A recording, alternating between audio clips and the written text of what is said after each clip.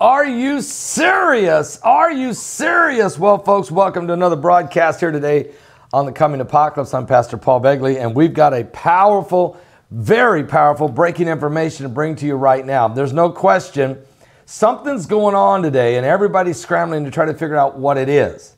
And we know for sure that a squadron of 12 F-22 Raptor fighter jets have been deployed, are already in the Persian Gulf area near Iran, and the tensions couldn't be any higher than what's going on right now in the Middle East. And how does this affect everything taking place? Now, these stealth F-22 fighter jets, very powerful, but they really are, and that right there, you're looking at an F-35. Certainly the F-22 Raptors are there in the area, and they have tremendous capability, but they're not the only asset in the area. I mean, we've got battleships in the area, destroyers, submarines, nuclear, F-35s, everybody's surrounding that in Straits of Hormuz. What does this all mean? Especially when we got news today that the Vice President of the United States had to cancel a trip to New Hampshire to talk about the opioid problem, instead summons to an emergency meeting in the White House that we still can't get our hands on why, especially when the president had no scheduled events. And then we found out that a nuclear submarine, a Russian nuclear sub, caught fire. They did get the fire out, but 14 of their sailors lost their lives. The Kremlin has called an emergency meeting. Everybody's trying to figure out what's going on in light of the fact that the Israelis were bombing several locations, 10 locations of Iranian locations in Syria last night. It's getting very serious. We need help to understand, what does this mean for the whole world trade system, the G20 and everything else, the Chinese trade war? Let's get an expert in here. Let's get the man that knows what's going on. Bob Kudla from TradeGeniusAcademy.com. Bob, how you doing? I'm great, Paul. Maybe I should change my company name to Ezekiel38.com, where everything's lining up. I mean, today, we'll go macro, but today in the trading day was one of the weirdest trading days out there. Usually July 4th week is kind of dead, and you expected the market to slowly, they call it melting up into the close because there's no volume to sell. Then all of a sudden we got a bit of a sell-off, and then we got news. Then we got news it was the Russians, but then why was gold flying higher into the close? At the same time, you would think if we're going to war with Iran, why is oil collapsing? Why did copper collapse? And then why did the stock market eventually melt up into the close and volatility collapsed? I mean, there's a lot of cross currents. I'll tell you, veteran traders and novice traders, everybody's confused right now what's going on. So from a micro standpoint, who knows? We might get some news while we're on the air today. But from a macro drop picture to look as a backdrop is that, look, China's in trouble. So they have the reason why they did that fig leaf for the meeting with Trump. They need our food, Paul, and they needed Trump to give them something so they could buy the food, because their slaughtering of their pigs is twice as high as they let on. We're talking 50% of the hogs in their country are diseased. They're not fit for consumption. What? I mean, that is amazing number. And that's going to affect worldwide hog sales and production. And if it gets worse, you're talking about a potential, pork famine. In China, that's their main food, from a protein standpoint, is hogs. And so keep an eye on that. At the same time, they're having problems with their grain markets. They have this grain borer that's eating into their stocks, and they're losing about 30% of their grains. And then look at the United States. Our growing belts are underwater. So China's in trouble, and they have to. They can't feed their people. Watch out. And then we are seeing that their interbank lending rates in China are starting to seize up, which means that they may have to devalue their currency, Paul. When they did that last time in 2015, we had a stock market crash here of 18 to 20% in about 6 weeks, because all of a sudden they basically export deflation around the world. So keep an eye on that, folks. Watch the yuan value against the dollar. If it starts to weaken, then you need to strap in, because things are going to happen. And then the Federal Reserve will have no choice, Paul, but to dump rates. And when that happens, we're right back where you and I have been talking now for over 2 years. You got to get your hands on gold, silver, the miners, and cryptocurrency, especially Bitcoin. And look at today; it was just amazing. You know, crude and copper are telling us that there's worldwide economic growth is not there, but also that there's not a war imminent, unless it's going to be the best kept secret in the world.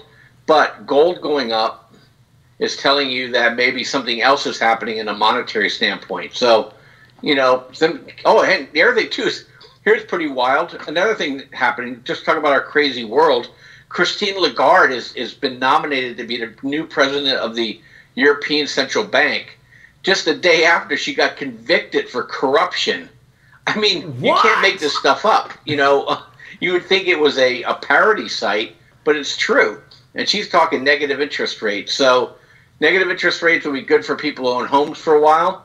Can we be able to refinance our debts? But beyond that, you better get your hands on some hard assets, because they're just going to inflate everything else away, Paul.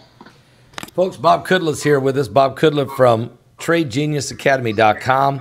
That's TradeGeniusAcademy.com. He's running also, just so you might say, how does this man have so much knowledge of all the things going on? Well, when you're studying the markets, the currencies, values, the Bitcoin values, the gold, the silver, and the stock markets, and to understand those areas, you got to understand, well, what's going on in the housing industry? What's going on in oil? What about futures? What's going on in the wages and also the unemployment levels? You know, Main Street is where the bread and butter is, folks, but Wall Street a lot of times is just one of the indicators, but it's not the only one. So stock market up or down, that can fluctuate, but what can't fluctuate is people's jobs. And right now the economy is cranking, there's no doubt about it, and the stock market hit all-time highs. But you're bringing out some great points here, Bob. What do we do with the fact that, why did gold go up and oil go down? It's kind of weird, especially when you think that we're sitting here on a Ezekiel 38 moment. We have the whole Persian Gulf. We got Israel bombing Iranian sites in Syria. We got Russia with a warship sitting in Havana, Cuba, and the president walking around holding hands with Kim Jong-un in North Korea. I mean, can you help me understand this crazy world? Yeah. Hey, Paul, if I could, I'd probably be a trillionaire. I mean, are you serious? I know. It's just, you know what? This is bizarre. If we would have said, you and I would have been talking about this was going to happen 10 years from now, they would have locked us up. and now it's daily news. You know, I think what's happening now is that, look, there's no more assets that are not what they call spoken for by debt. So you start getting these weird things starting to happen. Look, trade is going to collapse. And you and I talked about this before, and that is actually not a bad thing for the United States. It's really bad for China, Japan, Korea, and the European Union. Okay, but it's not necessarily bad for us, because look what's happening. The jobs are rolling back into the States. And then couple that with the fact that the United States now is the world's #1 producer of oil and natural gas. You know, so, and we can feed ourselves. Right. So if push comes to shove and we have to dive back into our cave, we could survive. Yeah. And when I mean survive, I mean, we're not talking about breadlines, but places like China will experience what we experienced during the Great Depression. And totalitarian regimes do not usually fare well when these things happen, because they don't know how to react, you know, to news. They're not used to getting pushback. and they react usually pretty violently, and then the wheels come off the apple cart. And then with Iran, people ask me all the time, look, I'm fairly isolationist. I'm a former Marine Corps officer. I don't like us being engaged in war. I don't think it's Christian to be that way. You want to defend your family, but you shouldn't be out there using it to, forward your national interests. Trust God for that. But Iran is a kind of a weird animal in that the Shia believe that by bringing on this sort of Armageddon, if you will, of the Shia variety, that they're going to bring in the Mahdi. And so you can't negotiate with that kind of thinking sometimes, So I think there's a lot of concern that there's people within the Iranian regime that are trying to push for the end of the world kind of stuff. So there's that element to consider. And I'm not one of those guys that are sitting on the mountaintop waiting for God. I just think that we have to be aware of the signs here. They're like right in front of you. It brings me the old analogy where the guy was sitting on the roof and the floods were coming up, and a boat came by, and he said, "No, I'm waiting on God." Then the waters got higher, and a helicopter by. "No, I'm waiting for God." And then he drowned. He said, "God, why did you save me?" He goes, "I sent you a boat and a helicopter." So sometimes people just don't see things because they're kind of caught up in the day to day. But you take a step back, and there's some chess pieces moving around here, Paul. When you talk about chess pieces moving around, and it's a good point you're bringing out here. Folks, if you go to TradeGeniusAcademy.com, use the promo code SUMMER and save 35% on this summer's specials in July. Tell them Paul Begley sent you, but use that promo code SUMMER and tell them I sent you there and get that savings. And there's a lot of chess piece moving. Now, one thing I've just looked at, silver's up now to over $15 an ounce. Gold nearly $1,400 an ounce. The Dow Jones all-time high, and Bitcoin now is at 10,822. I think just a couple moments ago, and that's $2,500 more than it was last month when we were talking with each other, Bob. So Bitcoin continues to rise, and I think you've got some great. We're showing graphics right now just this year. It's quite amazing. Is it going to keep going? I mean, is it going back to 20,000? Oh, our viewpoint is the next major stop for it will be in the mid-30s, Paul. Just based on the math of how the cryptocurrencies work in terms of this phenomenon called halving, which means that the people that are mining the new coins are only going to get half of what they get in the future, and that usually brings the price up. And Litecoin moved up 8 times during its halving process. And so we expect Bitcoin to do at least the same, and that would bring it into anywhere between $24,000 and $48,000. And we have some work done that says, hey, mid-30s looks really reasonable. And you're talking that's a 3x move from here, which is absolutely reasonable. And so I think I sent you a chart. Our last trade was up over 57%.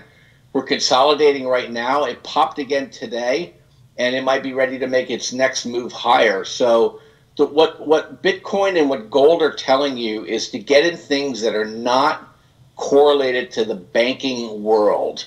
And we've been pounding that table forever. We're gold bugs here, but we love the miners because they're leveraged to gold and silver. That means if gold goes up 10%, the miners typically go up 40 to 80%. That's what kind of moves you get. And we've seen that last month. From May to June, we've had some huge moves. Now we're getting a little bit of consolidation, and it might be ready to break out again because everybody's expecting the Federal Reserve to reduce interest rates in July, and they may try to front run it. So tremendous time to make some good money. And if I could just correct one thing, Paul, the specials that we have, they use summer. That's for things that are unbundled. But what we did was we created 6 bundles that are discounted over 60%, but it's one or the other. So I just want to make sure it's clear. So if somebody calls, if you buy a bundle, it's already pre-discounted. Okay. And if you go to tradelikeagenius.com or tradegeniusacademy.com, you can get to us. Okay, and there Brock is showing some summer special bundles there on the screen, so they've already been pre-priced for you. makes it easier. Folks, Bob Kudla's with us with TradeGeniusAcademy.com. He's showing you some great bundled summer specials for this month. Really help you. And there's a lot of serious traders out there right now. They really love to get this information. And if you're a beginner even, Bob's the guy you want to get a hold of to get you started. He'll get you started. We've been showing your charts, Bob, as we've been going here, how that your spot trades, where you alert your followers out there, now's the time to buy or now's the time to sell, and how that you've had tremendous success this whole year, but especially about the last 6 weeks, haven't you? Yeah, a lot of things are in motion now, Paul, and those things that you're seeing on the charts, we provide those signals onto your PC, so you could trade things that we don't even trade. The same rules apply. It's all about buying and selling momentum, and so you can get in our trading room. You can go take our training classes. You can just get our signals, or you can also get the signals put right on the PC, and we'll teach you how to read it and how to take action on them. So we have a lot of ways to help people, and we have a lot of new traders, and I'm in the room all the time helping people understand the nuances, and once you get the lingo and once you kind of understand how trading really works, you'll do really well. Bob, also, we're talking here about some of these wild current events going on now. There's something going on. We've talked about the fact that the squadron of F-22 fighter jets are sitting there just in the Persian Gulf, not far, and very near Iran. We've got big ships in the water and striker groups and submarines and all kinds of things, and the assets everywhere. You talk about the Jordanian base and Qatar and Kuwait, and we're just everywhere. But the threats today, Iran threatening to eliminate Israel from the earth in 30 minutes if the United States was to strike Iran. But the fact is, Iran just keeps shooting down drones and sabotaging oil tankers and threatening and now enriching uranium. I mean, doesn't this make things very vulnerable for everybody out here, not just war, but economics? I mean, isn't this affecting everybody? I would say that 10 years ago or 15 years ago, Paul, the answer to that would be a resounding yes. But OPEC in the Middle East are only now 20% of the world's oil, and both Saudi Arabia and Iran, if war happened in that region, neither one of them are going to benefit from that activity. So I'm looking for a problem coming somewhere else, somewhere out of left field. It may be Iranian-based. It may even be Saudi Arabian-based. But I don't think it's going to be inside the Strait of Hormuz itself, because there's no way China and India are going to let Iran cut off their own oil supplies, and Japan. And, and Saudi Arabia provides oil to the Europeans. So, they have big clients here that wouldn't take too kindly for some amateur moves here. So something else is going to be at play. And also the F-22s, they're what's called air superiority fighters. They're not really used for bombing, and so they're there to protect something. So it's going to be, they might have the B-2s en route already. They may have the new generation bomber that everybody has been speculating about for 20 years. The B-2 is 30 years old, Paul. So who knows what they have underneath the covers here for our use just for today, maybe to take out Iran's nuclear sites. I don't know. But I think you'll see more of that, and then maybe a show of force to keep the Iranians from closing the strait. I don't know. But, I just think that cooler heads are going to keep that whole thing from going, I think. And I just see problems coming somewhere else. But who knows? Look, people are losing their ability to rationalize thought. So maybe I'm just being idealistic here.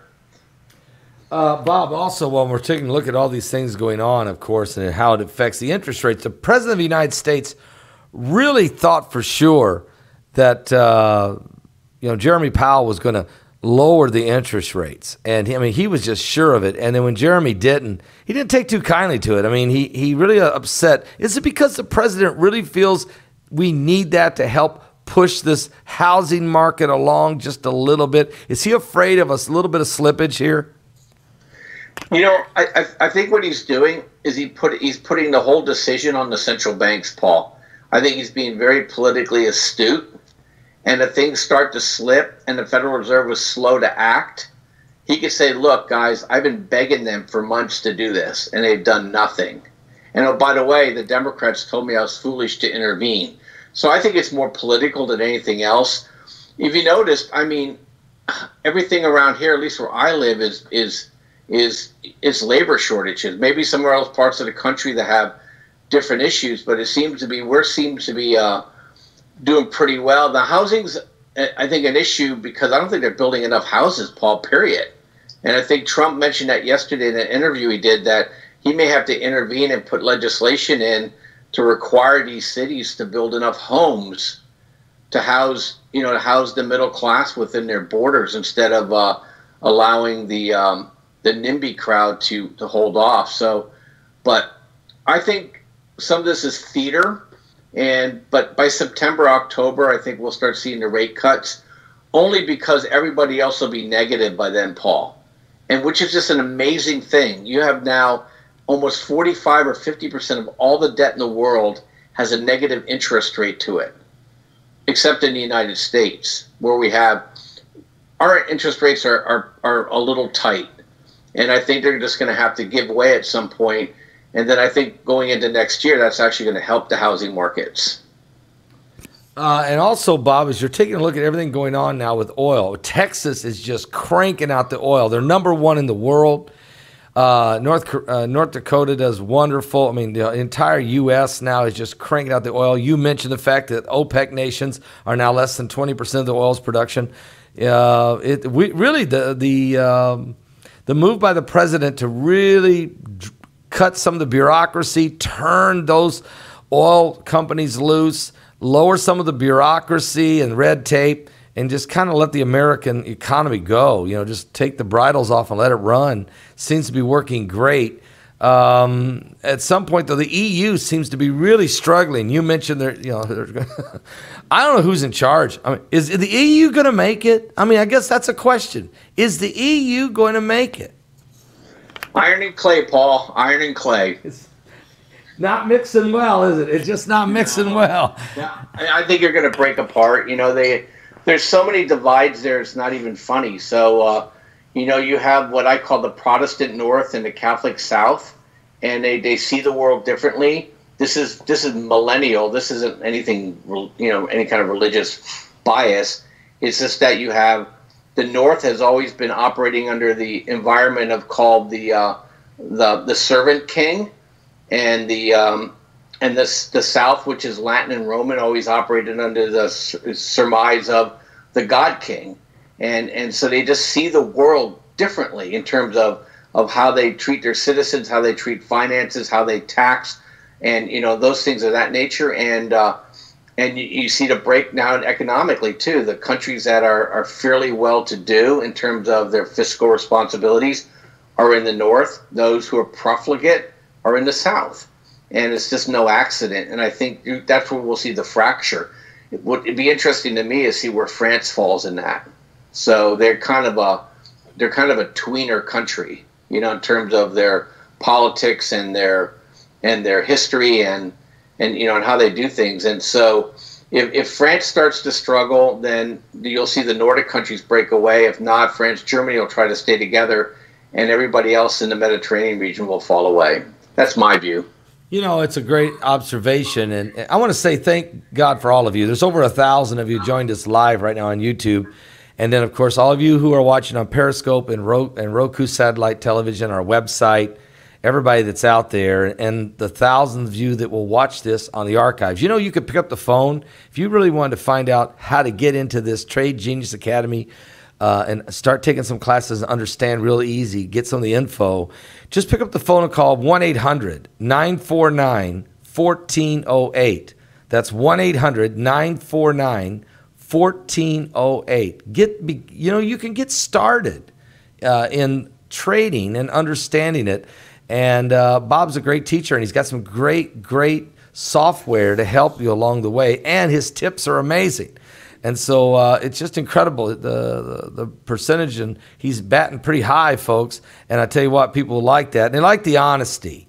They like the fact that Bob's a family man, family-owned company. He's a Christian, and really means to take care of his followers as well as he can, and I really appreciate that. Bob, we're in a situation now where I don't know what to think about this G20 summit. What really did, I mean, I know the trade war's off, right? Or is it on? Or is it, what happened at the G20? Well, I mean, from the standpoint of China and the U.S., which really all that mattered is that China needed the U.S. to give them something so the Chinese can buy our agricultural products. So Trump relented on some of the lower tech chips for Huawei, and so a lot of the Chinese to go ahead and say, hey, we'll start buying your ag products again, and then they agreed to talk. But look, I'll say it again, we will not have a trade deal with China ever, because what China wants and what we want are, apples and steamships, and so will never come together. The tariffs will stay on. They may morph into something else, and they may increase, and we're going to start layering them on to Europe as well. One thing that people don't realize is the Europeans built a backdoor out of the SWIFT system, which is the banking system for worldwide trade, so to allow the Iranians to trade directly with the Europeans for euros to oil, and that kind of subsumes the sanctions that the United States have put on Iran. So that's causing some tension between the Europeans and the U.S. And let's not forget, the Europeans are always out for the Europeans, and they're very good at making the U.S. do things we don't want to do. But Trump's kind of a disruptor, so I think he's going to react to that. Other things in the G20 were really minor in comparison. One thing of note is that the Chinese kind of rebuffed the Brazilians, they rebuffed the Canadians, and which I thought was interesting, because that's where a lot of their food comes from. And so I think there's some really interesting things happening. Japan and the U.S. are strong. And then Trump took this opportunity to show that he's not a warmonger, and went and shook King Jong-un's hand and trying to get that thing kicked off again. But at any rate, he did something that was unexpected, and so that he, is basically portraying himself as that, look, I like to pull back from the brink on these things if I can, and be a diplomat, so they can't accuse him of lighting fires everywhere, especially if we're going to go after Iran. So it's going to be interesting to see. You are right about that, and there's, you can't say that Trump is a hawk, because in a lot of ways he plays hardball. He plays hardball, but then he will always give people a way out. Look what he did with Iran after the downing of the U.S. drone. I mean, everyone said, okay, he's going to hit him now. He's going to hit him now, and he says, wait a minute, I could have took out 150 of their guys. And when I heard it was 150, I'm thinking they haven't drawn first blood yet. I just don't want to do that. That was huge. It was a real show of mercy. It made the emperor look bigger than he is even, and it shows that he's got a heart. He actually cares. He doesn't want to go there if he doesn't have to, but you don't want to shove him into a corner and force him to. And he will use the stick if he has to. And if you watch his negotiation in his book, Bob, that he wrote, The Art of War, he negotiates just like he does in business. He will crush people if they don't accept the first olive branch. And I think he's offering it now a second time to Kim Jong-un. That was big, a big move. It shows he's a bigger man than what most people think. And I think it's overall helping him. Let me ask you this question, though. What about this move by Nike to get the brand new shoes out, ready to go with the flag on it, U.S. flag, and then Kaepernick gets upset about it, so they drop the line. Do you think that's going to hurt their company, or does this actually help them? I mean, what kind of a move is this? I just don't know. These multinational companies now are thinking that they have some sort of mandate to change the world to supplant national interests. And so Nike probably figures, I get a lot of my business outside the United States. I can show that we're independent of U.S. policy, blah, blah, blah. But if push comes to shove, all his profits come from the United States. So I think once we roll into a recession, Paul, all these companies are going to get punished mercilessly. And so now, things are going well enough that they can act like they're, social justice warriors with no cost to them. They figured this costs them nothing. They said, well, the people who are against or for Betsy Ross are people who aren't going to buy our sneakers anyway. So this is a way for us to show how we're with those people, without realizing that at the end of the day, you're biting the hand that feeds you, and it'll come back to haunt them. All of them. Same with the big tech companies too. Stuff like this only works when things are going too easy, and then when things get tough, they're going to find themselves with no friends. Yeah. When things get tough, people won't forget, and they'll remember the people who snubbed them or really gave us the cold shoulder. It won't play well with the American public, not at the end of the day. Bob, there's also the question has to be asked, I guess, is when we get closer to the end here, do people understand that the economy does go in ebb and flows normally? And it's been on a ride. It's been on a long ride. And the doom and gloomers kept saying this economy was going to crash. I don't see it crashing. I mean, the market does a little fluctuation, but do you see us? I mean, let me just say this. I didn't see the first two debates. I spent the first one watching paint dry and the second one watching grass grow. And I got a bigger thrill out of it than whatever was going on down in Miami. But do you think that is this election cycle going to do anything to the economy in a negative way or a positive way? Oh, well, if a Democrat becomes president, we'll be in a depression within 6 months. If Trump gets elected, he'll push us into a recession sometime in his last term. So, but for sure, if the Democrats get in, I mean, look at this. They're going to let the inmates out of the asylum, and I mean, just listening to their rhetoric, it's got to give people a lot of pause. I think people will be going to ground. People will be closing up shop. They'll be getting their cash. They'll be moving their money out of the country. They're going to try to keep these assets from being, squandered and stolen. But I think people won't sense that till we get closer to election time. In the meantime, Paul, I just can't see a recession coming between now and then, unless something comes out of the blue, like a war that we lose, or major terrorism here, or something with the climate. When I mean by the climate, I'm talking about like a volcano or something, or a major earthquake, or something that disrupts the ability for the world supply chain to operate. Other than that, I think the next 12 months is going to be looking like the last 12. Wow. I have to agree with you. Unless we get hit with an asteroid or in a massive, Yellowstone blows its top, I think we're okay for a little while. And people need to understand God's blessings on America. We keep standing with Israel, Bob. We keep standing with Israel. Don't forget that blessing, guys. It's a real tangible thing. Okay, you got to still do the right things, and we got some things in America that still needs to be fixed, and we need some repentance on. But at this moment, there's a blessing on America. Let's stay with it, and let's keep doing the right things. Bob, once again, your phone number to call Bob is at 1-800. Put that on the screen, Brock. 1-800-909, I believe, 1409.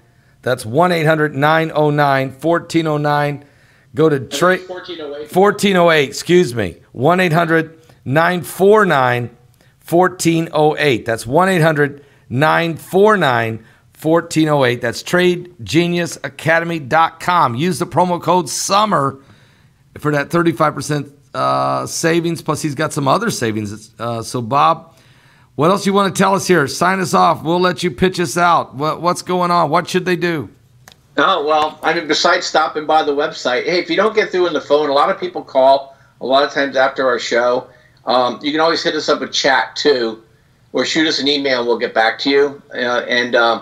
Just so you don't miss an opportunity to talk to us. And look, I mean, just keep the faith. I think from an economic standpoint, we're in good shape. I think, America will do the right thing. I think the crazies on the left aren't going to get in power. And I think even the Democratic National Committee now is probably a little worried. And so just be about your business. just be mindful, and I think we're going to be in pretty good shape, at least to into the election. So that's it. Bob Kudla, folks, from TradeGeniusAcademy.com. Christian, a very good, strong Christian man, great advice, family man, great company with a great track record. So you can trust him. Okay, you can really trust him. He'll help you. Go to www.tradegeniusacademy.com. That's www.tradegeniusacademy.com. Use that promo code SUMMER. Save that 35%. Tell him Paul Begley sent you, okay? And pick up the phone and call him 1-800-949-1408. We'll see you next time, guys. I'll be live tonight at 10 p.m. Eastern with all the updates from around the world. God bless all of you.